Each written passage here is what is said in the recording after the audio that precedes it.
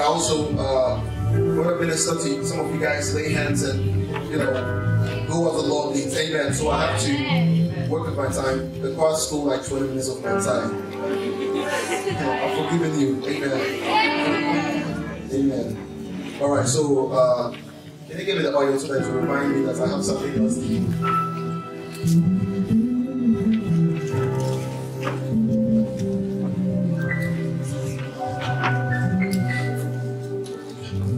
All right. So, come on, say yes, Lord. Yes, Lord.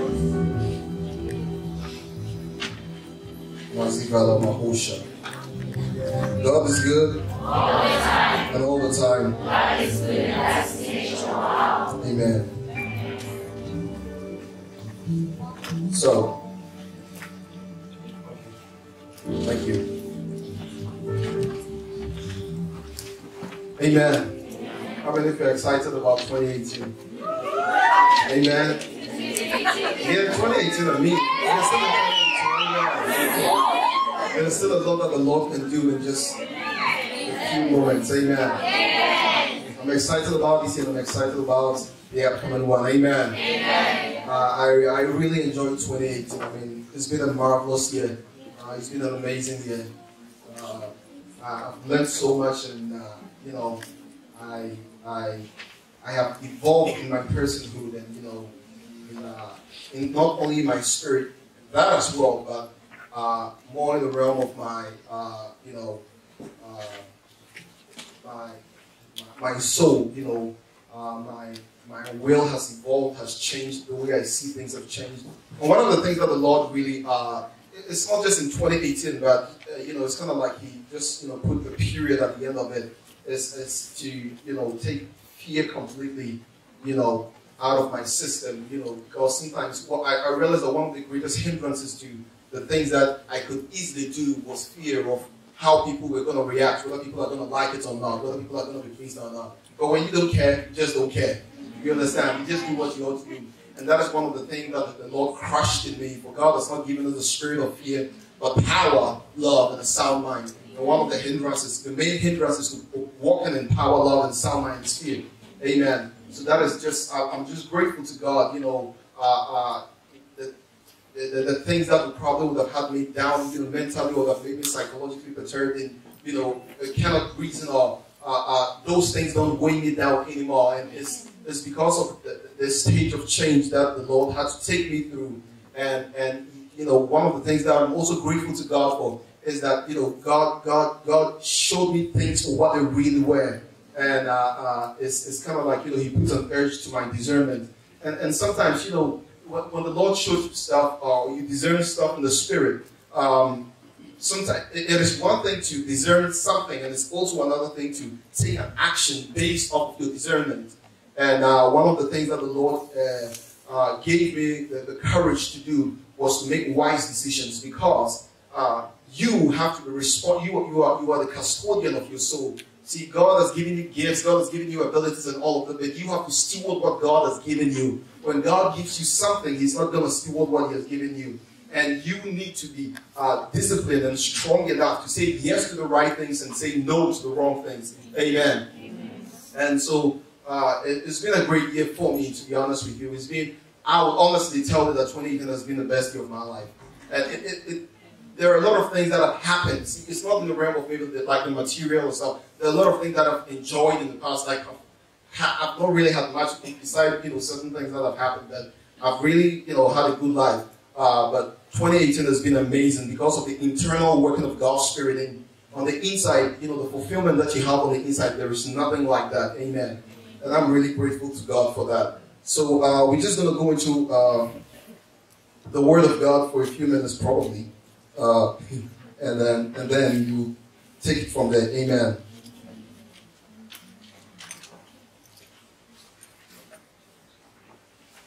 One of the things that the Lord ministered to me concerning the upcoming year was, you know, the Lord said to me, the son is going to be the year of crazy. And He said, you know, that he's getting ready to push us to the realm where we begin to see the unusual happenings of God, the crazy stuff, you know, the things that we see in the Bible, the book of Acts. The Spirit of God, He's positioning us in a place and in a way that we can see a great manifestations of the other side of God. Come on, tell someone the other side of God. God is, God is a multifaceted God. He has so many dimensions to him. He's limitless, and there is no end to God. There is no end to his being. He's eternal. He's limitless. He's immutable. And so there are a lot of sides about God. And the Lord said to me that we're going to see some side of him. And, I was just seeking the face of God, and I was like, what are some of the things that, can hinder us from walking into this place that you designed for us, because it's one thing to have a promise, and it's another thing to see the fulfillment of it. I tell you all the time, if there's a married couple and God says to them, next year, 2019, you're going to have a child, and God has given a promise, but the man and his wife have the responsibility to get busy. God is going to do his part, but they also have a responsibility to do what they need to do for you understand, to meet the promise of God. And so I was praying to God, you have these things designed, but if we don't do what we ought to do, we're going to miss the promise of God. Jesus said to Jerusalem that, how I long to gather you as a hen gathers her chicks, but you guys have missed the time of your visitation. So there was a visitation for the people in Jerusalem, but they missed their hour of visitation. And it's possible to miss your hour of visitation. The thing that you want has been released, but you're going to miss it because you didn't take notice and you weren't able to discern the hour of your visitation. One of the things that the Lord does is that he places things and people and things that are a requirement to your destiny. God places them in specific places, in specific times. And sometimes you can miss out on it, not because God didn't provide, but because you missed the hour of your visitation. You understand? That's why every time you get the opportunity to come into the presence of the Lord, you take advantage of that because you don't know when it is going to be. Amen. There are multiple. The Bible says in Ecclesiastes that the one who looks at the wind is not gonna sow. The one who looks at the weather is not gonna sow. You're like, the weather is not good for this. But he said you take a step of faith and you go to the next level. Amen. So it's very important, and I was asking the Lord, what is some of the things that can be a hindrance to this amazing season that you have for us, that you plan for us? And the Spirit of God said to me that one of the things that is going to be the greatest hindrance to the move of God in our lives is disobedience. And I tell you guys all the time, delayed obedience is still disobedience. Amen. So when God gives you an instruction, your response should be, yes, Lord. When God gives you an instruction, your response should be, yes, Lord. Speak, Lord. Yes. Yes, Lord. Amen. Like Samuel said, speak, Lord, for your servant is listening. So when God speaks, your reaction should be, yes, Lord. Because God is looking for people who are led to the things of the Spirit and very sensitive to the movements of God's Spirit. Because the Word of God declares in John chapter 3 that the one who is born of the Spirit is like the wind. And a normal person, a carnal person, cannot tell the ways of that man because he's like the wind. And you cannot tell where he's going and where he's coming. You just feel the move of it. And so are people who are born of God. They move like the wind. You cannot figure them out because God is not a God of formula. God breaks every box. If you establish a formula that God is going to operate within it, that is it. So most of the time you see in the scriptures that God does something one way, but he never repeats that stage anymore. You understand that? He heals someone, he lays hands on him, the next person he spits in his eye. You understand? So he has a lot of ways that God is a very creative God. Look at the universe. Look at human beings. Look at different colors and different heights and different things about it. Because he's a very creative God. And God is very creative in his approach to the things that we do. Amen. And the Lord said to me, one of the things that will hinder us is disobedience. And we have to be quick to obey. We have to be quick to listen. And we need to be sensitive to what the Spirit of God is saying. He that has an ear, let him hear what the Spirit of God is saying. Amen. So God is always speaking. So the question is not, is God speaking or are you listening? Because God is always speaking. He never stops speaking. Amen. So you have to position yourself in a way that you can receive the frequency of the Spirit. You can receive what God is saying. But one of the things that is going to be a hindrance is distraction. And the major thing is going to be disobedience. It's going to stand in your path. It's going to block what God is saying. And you need to get rid of every form of distraction. When God speaks, it doesn't matter whether you understand it or not. Your response to God should be, yes, Lord. Samuel didn't know what God was going to say. But Eli said, listen, when he speaks to you, say, yes, speak, Lord, for your servant is listening. So when God speaks to you, your response should be, speak, Lord, for your servant is listening. And a lot of times the Lord places emphasis on things. And sometimes we have the proclivity as human beings to be disobedient sometimes. And God, Pharaoh had a dream. And in the dream, he saw the lean cows that came out of the river and ate the big cows, right?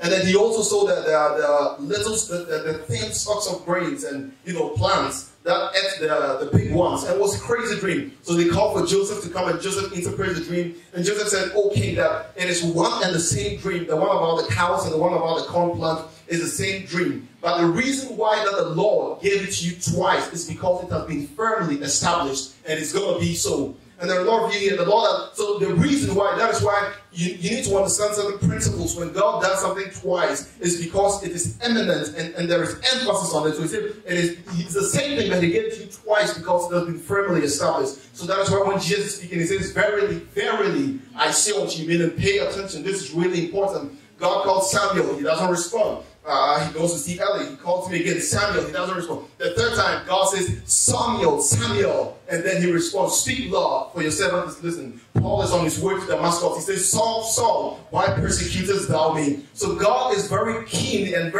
he's very interested in you listening to what he has to say. Because God says, pray without ceasing, and prayer is not a monologue, prayer is a dialogue. It's a conversation between two people. So if God wants you to talk to him without ceasing, evidently, he wants to also talk to you without ceasing. And God is in the business of talking. God likes to talk all the time. You just have to find time and spend time in the secret place with God. And that is where he will talk to you. The place between the mercy seat and the cherubim, that place is where God is going to talk to you. And when the curtain was torn from the bottom to the top, it was open, and you have access to the throne room of God. Therefore, come boldly before the throne of grace. Amen.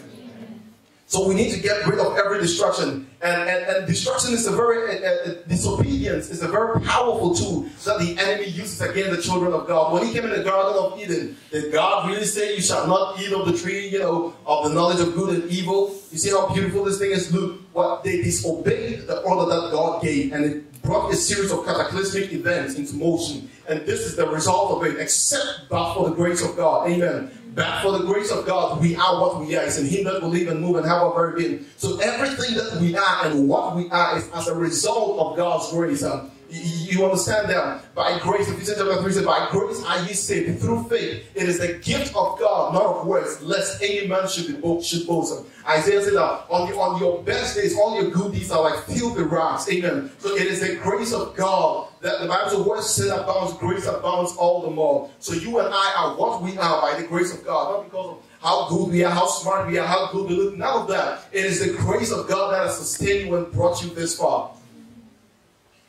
So, we need to get rid of disobedience, because that is one of the primary weapons that the enemy is going to try to use. And you have to be careful and be attentive to what God is saying in this season. Proverbs chapter 20 verse 12 says that the seeing eye and the hearing ear, the Lord has made them both. So if you have ears to hear what the Spirit of God is saying, listen. He's the one who created the eye and the one who created the ears. Tell him to give you sensitivity to the Spirit. Because one of the things that you need in this season is discernment. You need to be able to discern the times and seasons and know what you ought to do. Because if you are not able to discern the times and seasons, you're going to be easily bamboozled. And you can be blown to and fro by every wind that comes your way. You're going to be unstable in all your ways. So you need to be discerning in this season and be very sensitive to the move of God and the movements of God's Spirit in this season. And one of the things you need to pray to God for in this season, that God give me discernment. God, I need to be able to discern, because there's a whole lot of things going on, a whole lot of good stuff and bad stuff, and you need to be able to tell what is what. You need to be able to know what is God and what is not. Because the Word of God declares that even the enemy, the devil, masquerades himself as an angel of light. Amen. And you need to be able to tell. You can see something that looks like an angel of light, and you're like, this is not an angel of light. This is the devil. People are going to think you're crazy. Who do you think you are? All of that. But because you have the Spirit of God. See, the carnal mind cannot receive the things of the Spirit, because they are spiritually discerned. And people who are carnal minds, they cannot discern what God is doing. But when you align yourself with God, you can discern what the enemy. See, deception wouldn't be deception if it were obvious. So the reason why for deception to be successful, you have to be oblivious to the fact that it is deception. So what the enemy does is that if he brings a lie to you, you're going to know, oh, this is Satan. So what he does is he mixes the lie with the truth. And the half-truth is a whole lie. Because you need the whole thing. Amen. So we need to position ourselves in this season to be obedient to what God is saying in this season. And I promise you, ladies and gentlemen, that if you are obedient to what the Spirit of God is saying and doing in this season, and positioning yourself for what God is getting ready to do, if you are obedient and you will listen to the voice of the Spirit, you will listen to the cry of the Spirit, because many of us in here, believers, top speaking, we find ourselves doing all sorts of crazy stuff. And the Spirit of God convicts you when you don't repent of it. And you are clearly and slowly being given over to a reprobate mind. You need to repent and get yourself together. And you need to be attentive. It is a dangerous place for you to be as a believer, where you get to a place and you are not sensitive to the movements of the Spirit anymore. Not only are you not even able to discern what is going on, you've even lost sensitivity that you sin and you don't feel bad about it. It is a dangerous place, and it's a terrible place, and you need to be sensitive, and you need to cry out to God. Listen, if you are in this room, and some of you are, and if you are in this room like that, there is grace that is available for you, but you need to cry out to God. God, I need this conviction back. I need sensitivity back. I need to be renewed. I need to be filled with the Spirit of God, because it's a very dangerous place to be. It's in a place that the enemy can get you, not just by disobedience, but every wind he blows is going to get you, because you belong to him. Jesus said that the prince of this world is coming, the devil is coming, but he has nothing in me. He has no hold in me. So Jesus is able to walk about as not even as one of the Pharisees, but as an authoritarian, as a man of authority, as a man of power, because the enemy has nothing in him. And if the enemy has got something in you, he's going to move you any way that he wants. He's going to take you wherever he wants. And you need to be careful as a believer that your mind doesn't become seared as with a hot iron, where the Spirit of God convicts you and you are disobedient. God is telling you, be very careful of what you do. You keep on moving. The Spirit of God keeps on convicting you. Watch where you're going. Watch what you're saying. And you don't pay the Spirit of God any mind. You don't pay him. You keep on doing what you are doing. Hey, be very careful of the people you hang around. What are you doing here? Have you forgotten the advice that the other person gave you, and you keep on ignoring that, and you keep on ignoring the Spirit of God? And it's a very dangerous thing to do, and it's a very dangerous place to be.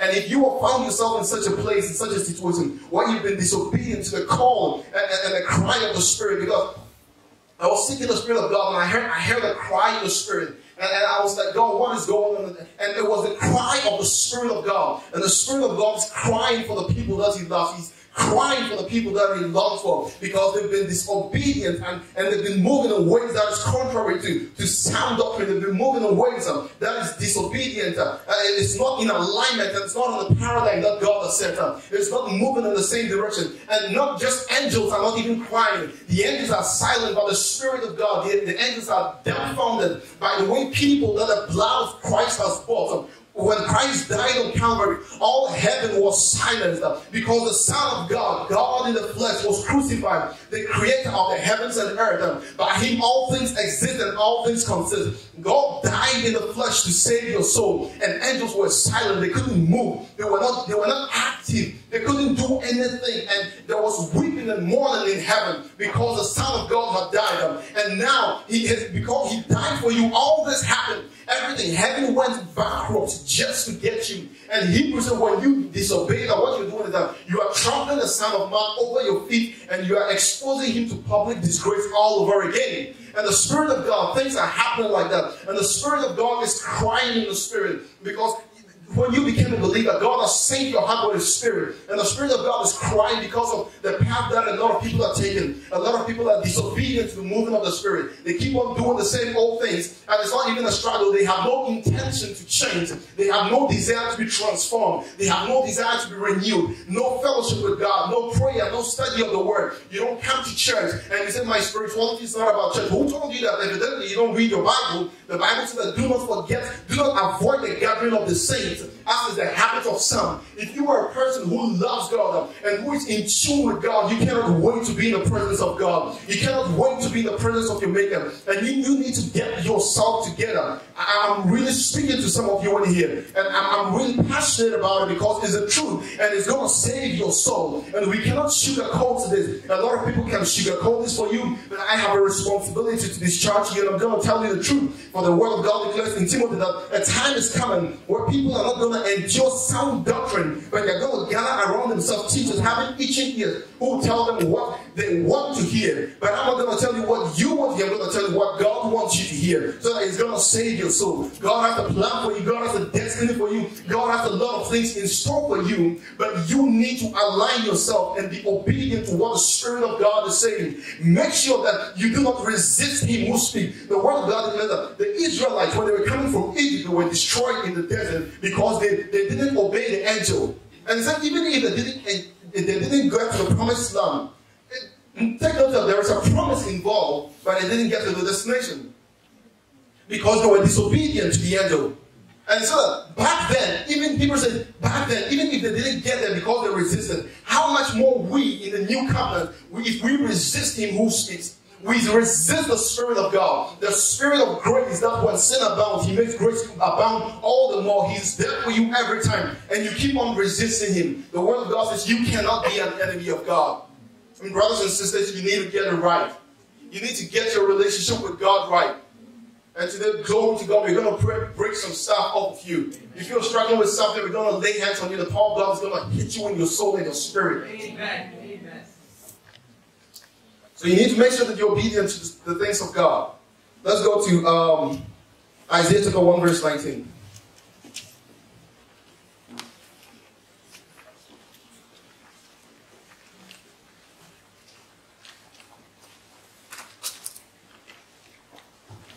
Isaiah chapter 1 verse 19. Are you there?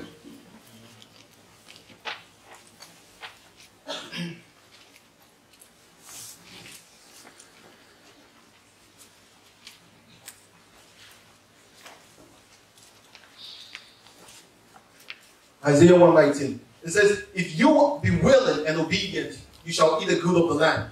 This is God's promise to you in this season. That if you are willing and obedient, you shall eat the good of the land. There is a land that God has prepared for you. And there's a lot of good stuff in there. There is a blessing in there. And God said that the only thing that you have to do, see, the promise that God has made for you is in the land. The promised land is already there. And God says all you have to do is be willing and obedient. And if you are willing and obedient, you will eat the good of the land. Next verse. But if you refuse and rebel, you shall be devoured with a sword, for the mouth of the Lord has spoken it. The Word of God says in Revelation that out of His mouth came a double-edged sword. And God is saying, look, I've got a promise for you. But all you have to do is be willing and obedient. And a lot of time we pray, God, may I eat the good of the land. And God says, it's not about you praying and telling me you want to eat the good of the land. It's about you being willing and obedient. And if you are willing and obedient, everything that God has planned for you is going to come to pass. But if you refuse and rebel, you shall be devoured with a sword. For the mouth of the Lord has spoken. The Word of God said, so shall my word be that proceed out of my mouth. It shall not return unto me void, but it shall accomplish the task for which I sent it. If God speaks, it's going to accomplish it. And anything that stands in the way of the Spirit of God is going to clear it out of the way. So God, see, the promise that God has made to you is to bless you, but not just for you, but it's for a whole generation of people. See, as you sit there as an individual, there is a whole generation of people that is on the inside of you. Because the keys that is going to unlock the power and the blessings to a whole generation is on the inside of you. And if you fail, a whole generation is going to miss out. And God is going to put someone there, so God is going to get you out of the way. Because it's not all about you, it's about what brings glory to God. So God says, look, I've got a whole bunch of stuff for you. I've got a lot of good stuff for you. And if you are willing and obedient, you will get to the place which is flowing with milk and honey. But if you refuse and rebel, so you have the choice. He says, if you are willing and obedient, God is not going to wrestle with you. His Spirit is not going to contend with man. If you are willing and obedient, you will eat the good of the land.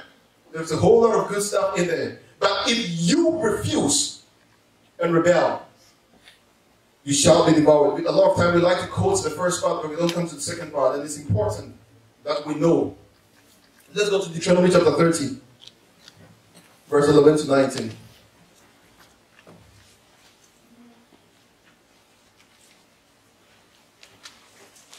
Bless you, Jesus. Deuteronomy chapter 30, verse 11 to 19. Are you there? Are you there? So God is speaking and says, now, Deuteronomy chapter 30, verse 11. So we are going all the way to 19. Now, what I am commanding you today is not too difficult for you or beyond your reach. So what I'm commanding you is not too difficult and it's not out of your reach. Verse 12. It is not up in heaven so that you have to ask, who will ascend into heaven to get it and proclaim it to us so that we may obey it. Nor is it beyond the sea, so that you have to go and ask, who will cross the sea to get it and proclaim it to us so that we may obey? No, the word of the Lord is very near you. It is in your mouth and in your heart so that you may obey. So God said, the instruction I'm going to give to you is not in heaven. You'll be like, God, you know, I would have obeyed it, but it was way up in heaven. And God knows all your tricks. And God is like, no, it's not in heaven that you're going to say, who's going to go up there and get it for me? And it's not across the sea, but it's in your mouth and in your heart so that you may obey it. Because the law of the Spirit have been written in your heart. Verse 15. See, I set before you, now this is very important. Verse 15. See, I set before you today life and prosperity. Life and prosperity, death and destruction. And a lot of people believe prosperity is from the devil. Thank you. A lot of people believe prosperity is from the devil, right? When they see a believer prospering, he's backslided. Now you're a Christian and you have all that money. And the Bible says God was blessing Abraham with, gold and cattle and silver and all of that. Amen. You see it in the Bible, you praise God for it. You see it in your brother's life, you get jealous. You need to repent too. So he says, see, verse 15. See, I set before you today life and prosperity, death and destruction. For I command you today to love the Lord your God, to walk in obedience to him, and to keep his commands, decrees, and laws, that you will live and increase. And the Lord your God will bless you in the land that you are entering to possess. But if your heart turns away and you are not obedient, and if you are drawn away to bow down to other gods and worship them, I declare to you this day that you will certainly be destroyed. You will not live long in the land you are crossing. In the land you are crossing the Jordan to enter and possess. This day I call the heavens and the earth as a witness against you, that I have set before you life and death, blessings and curses. Now choose life so that you and your children may live. Amen. So God says in Isaiah 1:19, if you are willing and obedient, you will eat the good of the land. But if you refuse and you rebel, you're going to be devoured by the sword. And now he comes in Deuteronomy chapter 30 and he's telling you, look, I'm setting before you life and prosperity. I'm setting before you life and prosperity. But there's also death and destruction. But I am telling you, I'm giving you the good truth. Choose life that you will live. And then you will enter the promised land.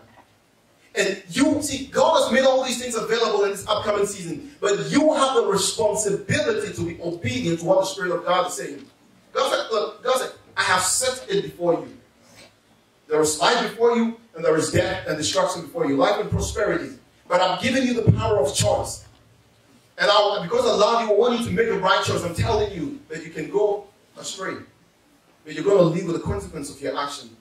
So God is beckoning on us to choose life. God is admonishing you. And he said, look, it's not too difficult. It's not in the heavens and it's not across the sea. It's right here. Fix your eyes on Jesus and obey what God is saying. And God says that if you obey his instruction, you're going to eat the good of the land. Look, there are a lot of things that God has planned for you. The Lord said that his plan towards you, they are not evil, not meant to destroy you, but to give you a prosperous end. Everyone in here, there's an assignment in your life. I don't care what you've done in the past, who you were in the past, what you experienced. 2 Corinthians 5 verse 17 says, if anyone is in Christ, a new creation. The old has passed away, behold, all things have become new. Amen. All this is from God who reconciled us to himself. Amen. So each and every one here, there is greatness in you, there is potential in you. But it is your obedience to God that is going to unlock that ground. So it is obedience, the key to the next dimension, the season that is ahead of us, the key that is going to unlock everything, the life and prosperity in that realm, the blessings, the promises, everything in that realm. The key that is going to unlock it is obedience. All you have to do is be obedient in this season. All you have to do is be obedient in this season. And God is going to prosper you. The Bible says in Proverbs chapter 10 verse 22 that the blessings of the Lord maketh rich and it addeth no sorrow to it. Now the blessing, let's see if that's in the Bible. Proverbs chapter 10 verse 22. It says the blessings of the Lord makes rich and it adds no pain to it. So watch this. Watch this. we found out in Deuteronomy chapter 30 that the blessings is connected to the promised land, the land that you're supposed to possess. So the land itself is a blessing, but there are more stuff in the land which are also blessings. Okay? And the key to getting this, and God said that the blessing of the Lord maketh rich, and it added no sorrow to it. So we are talking about blessings. And it says that when you get to the land of blessing, in the place of blessing, there is no sorrow. God is going to prosper you in all your ways. God is going to bless you in all your ways. And there is going to be no pain or toil associated with it. I love this verse. I think I have to get it and paste it in my room or everywhere. Just meditate on the blessings of the Lord, make it rich. And it added no sorrow to it. Amen. Religious people can't accept that. I just want to be poor for Jesus. Okay. If that's your calling, no condemnation. That's it. I mean, everyone has got their calling from God. I don't believe that's right. Amen. Everyone, yes, amen. Oh, Jesus was really broke. Jesus had a treasurer. Judas used to keep the money. The fact that you have an extra person whose responsibility is just to keep money. And the Bible said that Judas used to steal from it and he thought they wouldn't recognize it. How much, like if I give you 20 kwai and you take 1 kwai, I'll know. Like all you did was take 1 kwai, I'll know that something has happened to this money. But if it's a whole bunch of money, I wouldn't recognize it. And the Bible said Judas used to steal from the coffers of Jesus. You understand? He used to steal and he thought they wouldn't recognize it. But Jesus knew all along and Jesus said nothing to him. Amen. So how many broke people you know who have treasuries? People who walk alongside them, who keep their money for them. It's in your Bible. You understand that? See, in order to advance, we need the blessings of the Lord to make progress. See, I said the other time, sometimes a lot of people are like, sometimes it's a bit selfish, you just, it's what you think about yourself. But when you see other people in need, other people in desperate need, the passion of God, the Bible says Jesus was moved with compassion and he fed the multitude. He was moved with compassion and he healed their sick. Everyone who is compassionate would want the blessings of God in their life, not just because they want to satisfy their needs, but it needs to be an overflow to people who cannot help themselves. The Bible admonishes us to take care of the poor. How can you take care of the poor if you are the poor?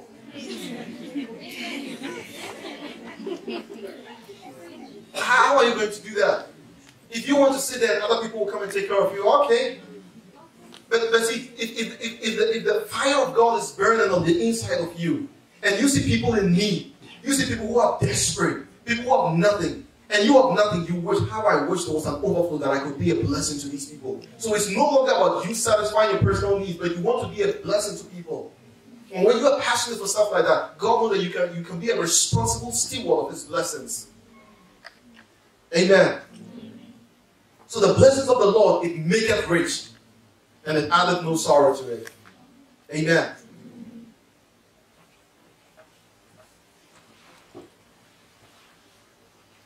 Let's go to 1 Samuel chapter 15.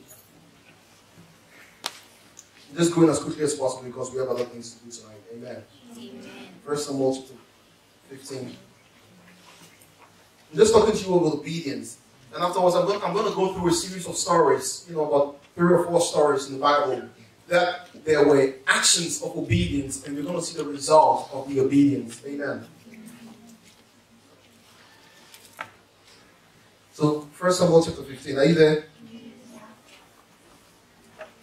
We're going to read from 12 to 22. So this is a story about the Israelites who are going to war with the Amalekites. Okay? And the Amalekites are very wicked people. I mean, they're crazy people. They are evil people. I mean, they're evil to the core. And they are going to battle against them. And God says to Israel, I'm giving you victory over the Amalekites. Now you go and you destroy them, wipe all of them out. And as a matter of fact, I want you to wipe them out so much that when you go, even their animals, kill it. Kill the cows, kill the goats, kill the monkeys, everything. Kill all of them. Don't even spare their king. Kill every one of them. Destroy them. Because these were evil people. And this is what ensues from there. So 1 Samuel chapter 15, verse 12 to 22. 1 Samuel 15. So, early in the morning, so Saul has gone to the battle, and he's come back from the battle. And it was the word of the Lord came to the prophet Samuel, and Samuel said, hey, the Lord has given you victory. Go and conquer these people and wipe them all out. All the animals, the goats, the cows, everything. Every one of them. Wipe them out. And everything that belongs to them. So they've come back from the battle, and the prophet Samuel, who came and gave them the instruction, is coming back to meet Saul and the people. Verse 12. Early in the morning, Samuel got up and went to meet Saul. But he was told, Saul has gone to Carmel. There he has set up a monument in his own honor and has turned and gone on down to Gilgal. So God has given him victory in a battle, and he comes back and builds a statue of himself. So the prophet says, wait for me here. That, like, I've gained the victory, so, I have to build my statue. That's what we all do, right? When we gain victory, we build statues of ourselves. You cannot wait for the prophet to come back. So he goes to build a statue of himself. Verse 13. So the prophet goes to Mount Carmel. So when Samuel reached him, Saul said, the Lord bless you. I have carried out the Lord's instructions. So the instruction is, wipe them out, take away their livestock and everything that belongs to them. Destroy them, utterly destroy them. So the prophet is coming to meet Saul, and immediately Saul sees him, he gets spiritual. Oh, the Lord bless you. When people are disobedient and sometimes they see maybe the leaders of the church, oh, praise the Lord. Glory to God. Did you wipe out all the Amalekites? Trying to be extra spiritual. So he says to Samuel, this is how we greet Samuel. The Lord bless you. I have carried out the Lord's instruction. But Samuel said, what then is this bleating of sheep in my ears? What is this lowing of cattle that I hear? So Samuel wasn't hearing it in the natural. He was speaking prophetically. So he comes to him, and Samuel says that Saul said, I've done all that the Lord required of me. And Samuel said, hold up. Why do I hear the bleating of sheep in my ear? Why do I hear the mooing of cows? Why do I hear all of that? And this is his reply. But Samuel said, what then is this bleating of sheep in my ears? What is the lowing of cattle that I hear? Saul answered, the soldiers brought them from the Amalekites. They spared the best of the sheep and the cattle to sacrifice to the Lord your God. But we totally destroyed the rest. Enough, Samuel said to Saul. Let me tell you what the Lord said to me last night. Tell me, Saul replied. Samuel said, although you were once small in your own eyes, did you not become the head of the tribes of Israel? The Lord anointed you king over Israel, and he sent you on a mission saying, go and completely destroy those wicked people, the Amalekites. Wage war against them until you have wiped them out. Why did you not obey the Lord? Why did you pounce on the plunder and do evil in the eyes of God? And this is his reply. He told him to repent. The prophet caught him. He thought the prophet couldn't see. So he said, kept the cattle sound, and the prophet's like, look, I hear it in the spirit. I hear the bleat of cow. I hear the lowing of cattle. It's like, oh yeah, I forgot to tell you. No, you didn't forget. You got caught. I forgot to tell you. The guys, I was coming with the guys, and the guys wiped out everything, but they saw some good stuff, and actually they wanted to offer it as a sacrifice to God. So they brought it. And not just God, but your God. You understand? The God that we serve. And Samuel said, this is what the Lord said to me last night. You were once small in your own eyes. Now you've become proud. You were in the least tribe. I brought you up and made you the head of Israel. Now you've become big in your own eyes. And after he said that the Lord is not pleased with you, you've done evil. And verse 20 is his reply. But I did obey the Lord. Saul said, I went on the mission the Lord assigned me, and I completely destroyed the Amalekites and brought back Agag, their king. He said, destroy all of them. He brought back the leader of them. And see, that is one thing. When you do something wrong and the Spirit of God convicts you, repent. Don't try to defend yourself. If you offend someone and you are corrected, repent. Don't try to cover up. You know you messed up. You know you've made it wrong. And you're trying to justify your wrongdoing. And that is what he's doing here. The soldiers took the sheep and cattle from the plunder and the best of what was devoted to God in order to sacrifice them to the Lord your God of Gilgal. But someone replied, that the Lord delights in burnt offerings and sacrifices as much as in obeying the Lord. To obey is better than to sacrifice, and to heed is better than the fat of rams. For rebellion is as the sin of witchcraft or divination. So this is what he's saying. That he says, you think your sacrifice is what God wants. So you said, oh, I did it just to bring an offering to God. I bring it. He said that to obey is better than to sacrifice. See, it's not about the sacrifice. It's about the heart that the sacrifice comes from.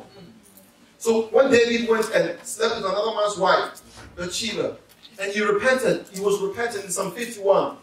He says, God, this is what David is saying. God, you do not delight in burnt offerings. See, there were offerings that were known as sin offerings. So when you sin, you go and sacrifice an animal on the altar for the forgiveness of your sins. And David knew better. David said, God, I've messed up. I messed up this time. I messed up real bad. And God, you do not delight in burnt offerings, else I will bring them. You do not delight in these sacrifices, else I will bring them. But the sacrifices of God are a broken and a contrite heart. A broken and contrite spirit, God, you will not despise. And when you have accepted the broken and contrite spirit, then I will bring offerings to the altar. So it's not, you cannot pay for forgiveness. So he said to obey is better than to sacrifice. So when you come before the presence of God and your heart is not right, you come here every Sunday and your heart is not right and you give an offering, God doesn't accept it. God doesn't accept it. It's not about you giving an offering. You feel like you've done something you're giving. It's not about that. But it's about the posture of your heart. There's a story in the New Testament about, these rich people who were given offerings in the offering bowl. They were given the offerings. And there was this poor widow who had just one coin and she went and kept it. And it says that this woman has given more than all these rich people. The disciples were like, how? He said she gave out of, these people gave out of the abundance of their wealth. But she gave everything she had. So it's not about the offering you give, but the place from which it stems. So it's not that offerings is not to obey is better than to sacrifice. And a lot of times, this is it. A lot of times, I've told you that the instruction for the next season is to be obedient to the Spirit of God. And God gives instructions and we wouldn't obey. And then we don't see the promise coming to pass and then we start fasting. It's not that sacrifice He wants. It's your obedience. It's your obedience. I was talking to Tito and Shadi and Natalie the other time. They were laughing at me. I was, the Lord that told me, I want you to pray extensively in tongues this season. I want you to pray extensively in tongues. And I wasn't doing it as much, but I was fasting. And for some reason, I do fast a lot, but for some reason, this fast was a struggle. It was just, my God. To be honest with you, I actually don't eat breakfast, so I usually start eat around the day around 12 and all of that. But I wake up in the morning, I'm just hungry. For some reason, it's a battle, it's a struggle. So I was laying on my bed, I was like, God, please help me. Help me, God, please. This one is just too bad. God said, I never asked you to fast, I asked you to pray. I asked you to pray in tongues extensively, not to fast. Now that doesn't mean you don't have you don't have to fast, you don't have the discipline. He has given me an instruction for a specific task. I want you to pray in tongues a whole lot. And here I'm not doing it, but I'm fasting. And it's that's not what I asked you to do. I asked you to pray in tongues a whole bunch. And here you are fasting. So it's not about the sacrifice, it's about the obedience. And you can fast all you want. If you're not obedient, you're not going to see the promise come to pass. Amen. So you need to be obedient. When the Spirit of God speaks, you move. Yes, Lord. When God says something, yes, Lord. You don't hesitate. Delayed obedience is disobedience. Amen. So, and now I just wanted to look at these stories. Probably will not be able to go through all of them, but we will see. Let's go to 2 Kings chapter 4, verse 38. We wouldn't get through all of them because of time, but maybe I'll pick one or two. 2 Kings chapter 4, verse 38. Are you there?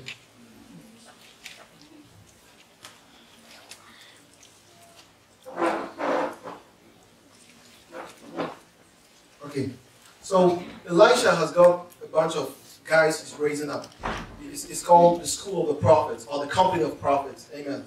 And this is a story that it's you. So this is what Elisha. So Elisha, chapter 38, verse 38. Elijah returned to Gilgal, and there was famine in that region. While the company of the prophets was meeting with him, he said to his servant, Put on the large pot and cook some stew for these prophets. One of them went out into the fields to gather herbs, and found a wild vine, and picked as many of his gods as his garment could hold.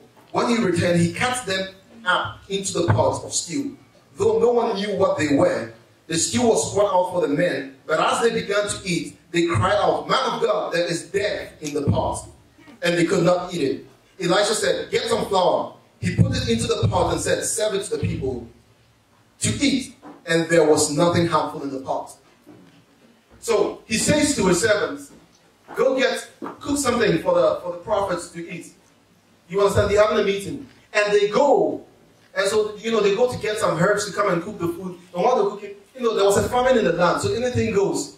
They just got everything, right? And they got these gods and came and kept them in the food. But unbeknownst to them, it was poison.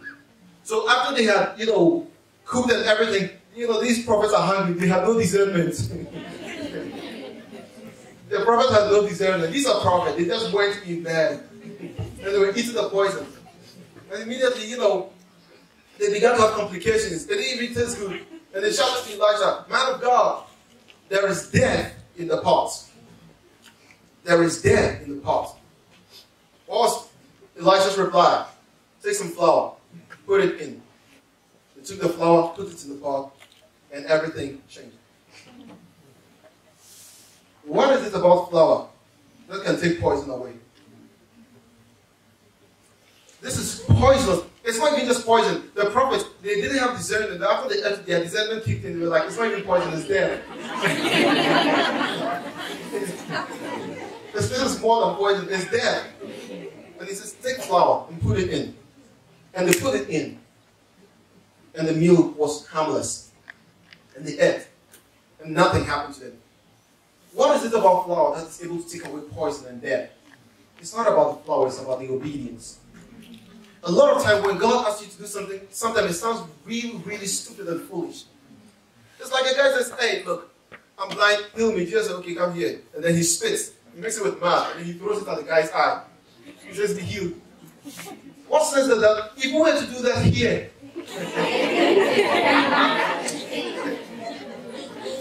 it'd be all over the news. You understand that? The prophet goes to the widow of Zarephath and says, hey, there is a famine in the land. So it's not about the flour, it's about the obedience to the instruction. And sometimes God will tell you crazy stuff to test your level of obedience. Because if you can be trusted, God will give you more. Amen. So he who is faithful and little, God will make him rule over much. The widow of Zarephath, the prophet goes to her. There is famine in the land already. You're the prophet, you don't have anything to eat. And now you go to the widow, what's just a little bit of flour. She's about to make bread, and she and her son will eat and die. Okay, you're not going to eat it for like a week. You're going to eat it and die because of the famine. And the prophet is like, you know what?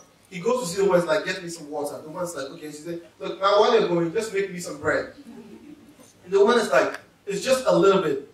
It's for my son. You're going to eat and die. And the prophet's like, don't worry. Still do it for me. Make everything for me. When you eat, God will bless you. And he says, your barrel is not going to run dry. Right? So couldn't the prophet have said, go to an empty barrel and be like, hey, barrel, produce. And make it? No. And it's a crazy instruction. It's a test of obedience. The widow goes to do that. She makes some for the prophet, everything, and she goes and there is an abundance. It's about the obedience.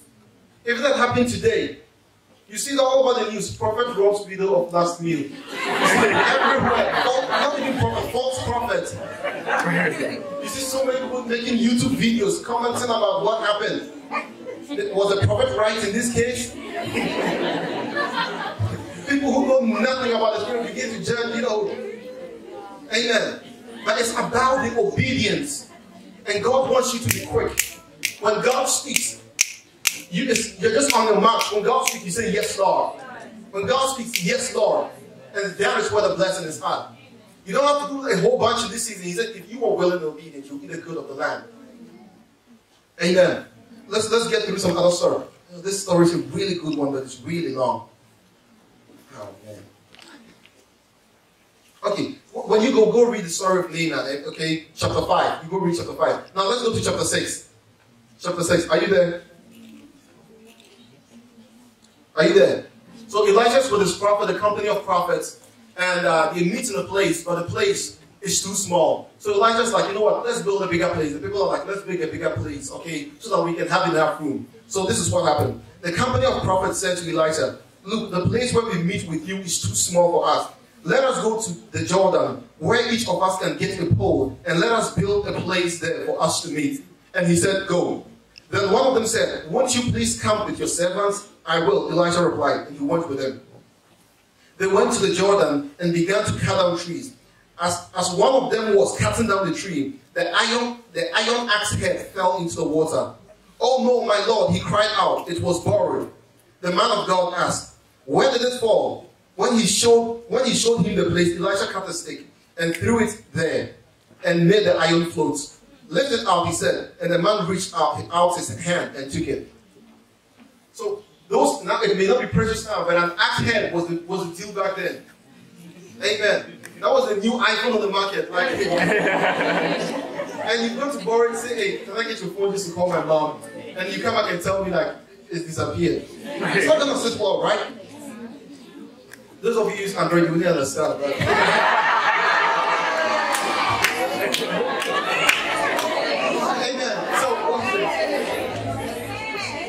Amen. So he takes the axe head, and while they're hewing down the trees, the axe head falls into the water. An iron axe head falls into the water. And the guy's like, calm down. This belongs to someone. What am I going to do about it? And the prophet's like, just got to say, where did it fall? And he's so calm and chill. And he goes and says, where did it fall? It's like, he said, we cut the stick. He gave the stick, put it where the axe head fell. The stick goes out, the iron head comes out. Is it taken? What is it about sticks that makes metal float? What is it about sticks that makes iron float? Right? We would have gone to the place in the sea where all the treasures have sunk and just be putting sticks there and the gold coins will be coming out. It's not about that. It's about the instruction. But look at the pattern in these stories. Every instruction always seems foolish. There is an iron in the water and he asked me to put a stick there. How is that going to solve the problem? There is poison in the food. He asked me to put in flour. How is that going to solve the problem? And what the point I'm trying to get to is that most of the things that God is going to require of you in this season of obedience wouldn't make sense. But all you have to do is obey, and you will see that iron head flows out. All you have to do is be obedient. Well, God said it, but it doesn't make sense. It doesn't need to make sense. Just go for it. If God has promised something, He's going to do it. If God says, if you put a stick in it, the iron head is going to flow. Numbers 23:19, God is not a man that He should lie. Neither is He the Son of Man that He should repent. Has He said it, will He not do it? Has He promised, and will He not make it good? God cannot lie. Amen. So when God makes a promise, it is so. Whatever God says, it is so. Amen. So when God speaks, everything responds to the word of God. So God is going to test your obedience, and God is going to give you ridiculous instructions. That if you were to even tell me what is the instruction that God gave you, are you sure it's God? But you have to walk in faith like we studied yesterday and be obedient to the voice of God. Amen. Most of the things God will say sometimes wouldn't make any sense. But step out in faith and be obedient. Sometimes if obedience were easy, if it made sense, everyone would do it. But God wants to test how much you trust Him. Are you willing to look like a fool for me? Let me see if I can get one more story. Let me just narrate it. So, there is a famine in the land. And in the land of Samaria. And the king is walking on the walls of the city. And there's a famine, and people are, in trouble, and people are, dying and all of that. And one woman, so as the king is walking on the walls of the city, he sees two women fighting. And one woman calls to him, "King, help us. Help me here." And the king is like, "What's up? What's going on?" And he's like, "What? Even when you read the story, you see how depressed the king was. When she said the king should help them, the king didn't even listen to what the problem was. Like, how can I help you in this situation? He didn't even know what it was. He began to complain. After he finished complaining, he's like, "What's the problem?" It's all in there. That was how depressing it was. And it was like, well, it was so bad. The hunger, the famine was so bad that this woman asked me to cook my son, to kill my son. You eat him, and when the meat is done, we're going to do that to her son. And this was real. These are real events, and even not so long ago, not even in biblical times, it used to happen. Like some few hundred years ago, when the famine was real severe. So they cook their son, they kill their son, cook their son, and eat him because of the famine. Now the son's meat is done. They, they go to the other woman, let's kill the son, but she has killed her son. And she's like, not my son. Get my son. So, it's not my blood. Yeah. So, the prophet said, so the king says, this is terrible. So immediately the king heard that, the king got so sad and he tore his garment. And in biblical times, to tear one's garment would be a sign of anger or repentance, a lot of things involved. So or anguish. So he tore his garment. And he said, if I get Elisha, I'm going to kill that guy. Elisha has done nothing. He believes God has done this to them, and Elisha is God's prophet. So if I get Elisha, I'm going to kill him. So he sends a servant to go to Elisha and say that you are the cause of all this. But as the guy is going, he hasn't got there. Elisha is sitting in his house with some of the guys, some of his sons, the prophet. And Elisha is sitting there. And he said, look, this murderer is trying to get me. The sons are like, which murderer? He says, the king has sent one of his guys to come here and accuse me of what is going on. But I even hear his master's footsteps behind him. He's trying to get me. Elisha didn't finish speaking, and the servant opened the door and came in and said, hey, the king said you are. And he said, let me tell you something. Tomorrow by this time, there will be so much food in Israel that you guys wouldn't know what to do with yourself. It's not even going to be funny how much food is going to be here. There's going to be food all over the place. And one of the guys who came along with them, the king's right-hand man said, look, even if God were to open the floodgates of heaven, would this be so? And Elijah said, look, because of what you said, you're going to see it, but you're not going to taste of it. You're not going to partake of it. I am God's prophet and I'm telling you, and you are doubting what I'm saying. You will not partake of it. So, what was the prophet's reward? Abundance. He didn't honor the prophet. He didn't partake of it. So what happened? So the next day, there are these 4 lepers who are outside the city walls. And lepers were considered unclean, or people who had skin diseases. Okay, so they were considered unclean. And so they were outside of the city because of their uncleanness and couldn't come in. So they were out there, they were like, look, we're starving here, we're going to die anyways. So what we're going to do is, if we stay here, we're going to die. If we go inside, they're going to kill us anyway. Now let's go to the Arameans or Armenians. Yeah, let's go there. Let's go to the enemy camp. And when we get to the enemy camp, they have a lot of food there. But the reason why they didn't have food was because the enemy had surrounded them. They didn't allow the people to go out or come in. But they had a whole bunch of food because they wanted the Israelites to starve them. When they go kill them. So the 4 lepers were like, look, we're going to die anyway. So if we stay here, we're going to die. If we go and the enemies give us food, fine. If they don't give us food, they're going to kill us anyway. We're going to die. We have nothing to lose. So while they were going, the Bible said that the Spirit of God caused the movement of these 4 sickly people to be like the sound of chariots and horses and armies that were coming. And when the enemies, when they come, they're like, look, behold, the Israelites are going to call upon the Egyptians and the Samaritans and all other people to come and fight them. And they run and left everything. So they run and left everything. What was that sound of the chariots and the horses? It was a word that the prophet spoke. So when the prophet spoke, the word went into the future. And it went into the next day, and it manifested. So as these guys were going, the prophetic word, the words that proceeded out of the prophet's mouth began to manifest as sounds of chariots and horses. And the enemy ran away. And these guys went, and they went into one tent, and there was food. They ate everything, took some gold and silver, went and hid it. They came back again, came and ate some food, took some gold and silver, and went and hid it. The people in Israel don't like us because they think we are sickly. We've also got our good stuff. So they were just gathering. One of them was like, no, what you're doing is not good. let's go tell these people. And they came. So they went outside. They were standing outside the city gate because they were not allowed in because of their condition. And they shouted to one of the keepers, look, there is an abundance of food here. Okay, so they finally sent the king to the message to the king. The king said, look at what these people are trying to do. It's all in the Bible. The king is like, look at what these people are trying to do. They think they are smart. They are trying to deceive us to make the place look empty and desolate. And they are hiding. So when we come, they will attack us. So one of his commanders says, there's still about 4 men to go. They've got nothing to lose either. They're going to die of starvation. So if they go and the enemy kill them, fine. Yeah. So they sent 4 men to go. And these 4 men go to get. But the 4 men went there on horses, and there was no one there. The guard came back, and the whole city, they just came and the king sent men, and they came and gathered the food. And when they were going, they saw that the enemy had run. Some of them had left their clothes on the wayside. They were scared. And they gathered all the food.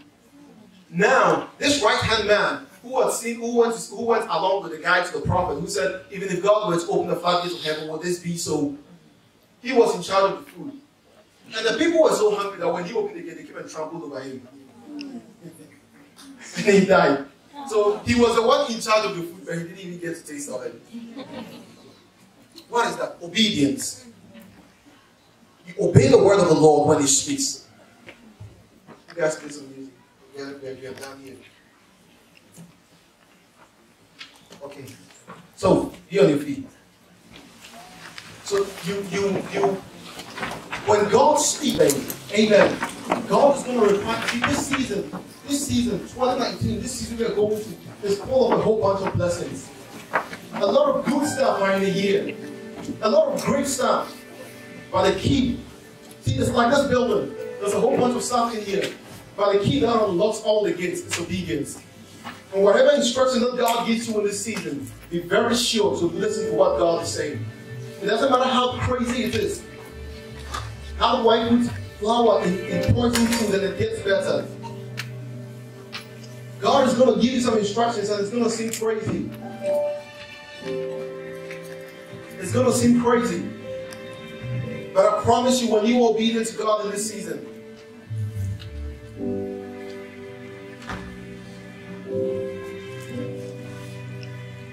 if you're obedient to God in this season, you're going to see tremendous manifestation. So I'm admonishing you, this is going to be a crazy year. Good kind of crazy. We're going to see the blessings of God overtake us. We're going to see strange things of God. We're going to see the other side of God. We're going to see powerful things. But make sure that in this season, you are obedient to what the Spirit of God is saying. When God says move 2 steps, you take 2 steps. If it doesn't make sense, you see, sometimes we are so stuck up in the presence of God. You feel the presence of God. You want to go on your knees and worship, and you look around. Well, people will see me. Who cares? You are not desperate. You don't know how much the devil wants to destroy you. All you have to do sometimes is just lift your hands to the heavens in worship, and the heavens will open over you. Your breakthrough. But so sometimes we are so sophisticated. We cannot even lift our hands to worship God. You cannot go on your knees. And sometimes the key to your breakthrough is just going on your knees and saying, Father, I worship you. But you come in and you feel so big to do it. And that's probably why you still be in the same place that you are in. So you're going to 2019, it's an amazing season. But if you don't change the way that you respond and react to things, 2019 is not going to be any different from the past years. It's a great year and there are a lot of things in store. 2018 has been amazing, but there is a lot more stuff in 2019. But you have to be attentive to the cry of God and respond and be obedient. And I promise you, when you're obedient, you're going to see great things happen. Now we've got like some 30-40 minutes. I'm going to pray for some of you. Can we take this thing out of here to the back? And just down a little bit. Now, I'm going to lay hands on a whole bunch of you, as many as I possibly can. And I'm going to lay hands on you. I'm going to pray with you. And I'm probably going to speak a word into some of you in your lives. But what is going to happen?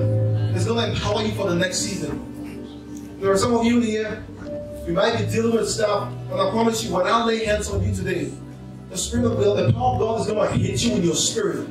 Just that in Luke chapter 4 verse 8, and the Spirit of the Lord is upon me. For he has anointed me to preach the good news to the poor, to set the captives free, to bind the brokenhearted, and to proclaim the acceptable year of the Lord's favor. And he said, this day, this last day of 2018, this word is fulfilled in your ears. And I'm going to pray for you. And it doesn't matter, some of you, when I lay hands on you and I pray for you, there are gifts and abilities, not just spiritual gifts and abilities, but even natural talents that have been dormant on the inside of you. When I lay hands on you and pray for you, there is going to be an activation. You are going to be, when I lay hands on you, it's going to give you power. And see, I'm not going to do it because of time. I'm not going to do like a whole lot of prayer. I'm just going to lay hands on you. And when I lay hands on you, it is so. You don't need a whole lot. Some of them Jesus just spots in your eye. But I'm just going to lay hands on you, and then you keep on moving. And as I lay hands on you, the power of God is going to hit you in your spirit. My God. Some of you, it doesn't matter what, some of you, listen. As a believer, you don't have a demon on the inside of you, but you may have some form of oppression. And tonight, the presence of God is here. The power of God is here to set people free. And when I lay hands on you, it doesn't matter. Listen, lift your expectations as you can. We studied about faith yesterday. But when you come forward, all I'm going to do is lay hands on you. Some of you think that God's going to hit your spirit. You're going to be set free. You're going to be delivered. Whatever it is you've been struggling on. Some of you are going to have breakthroughs. You've been expecting something. You've been waiting for something. The Spirit of God is just going to hit you just like that. And whatever it is you're expecting from God, come in faith, and as I lay hands on you, it is so. In Jesus' name. Now, if you are expecting something from God, quickly come forward. If you need a breakthrough, you need a healing, you need a manifestation, I'm just going to lay hands on you, touch you, and we're going to see the power of God manifest.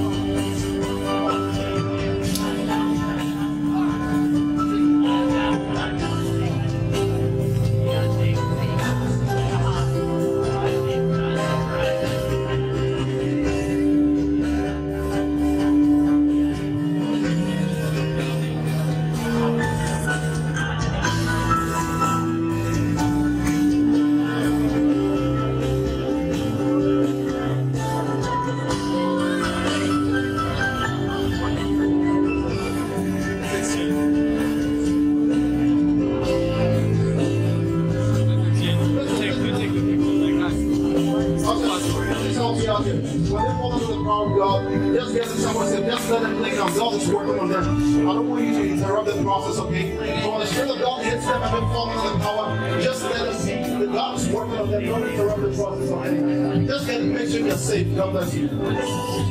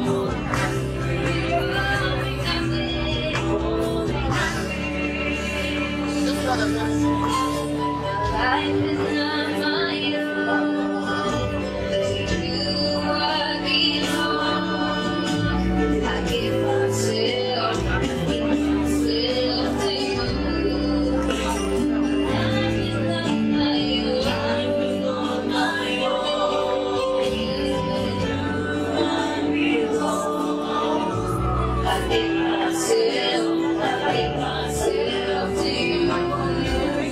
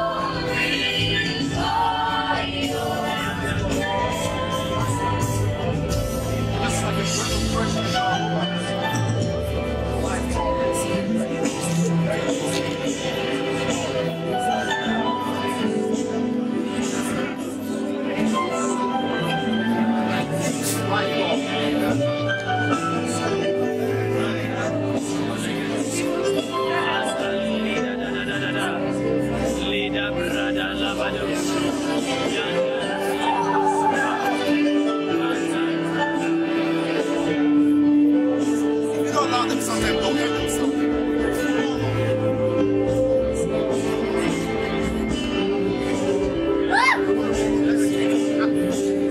Sometimes you don't know if you can get up and say that song.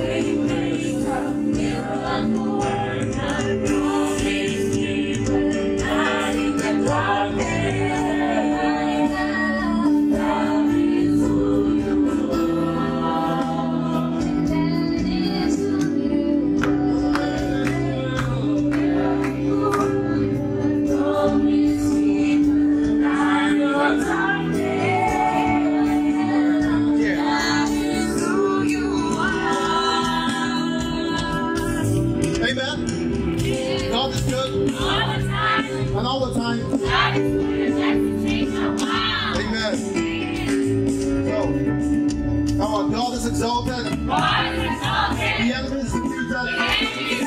And we have the victory.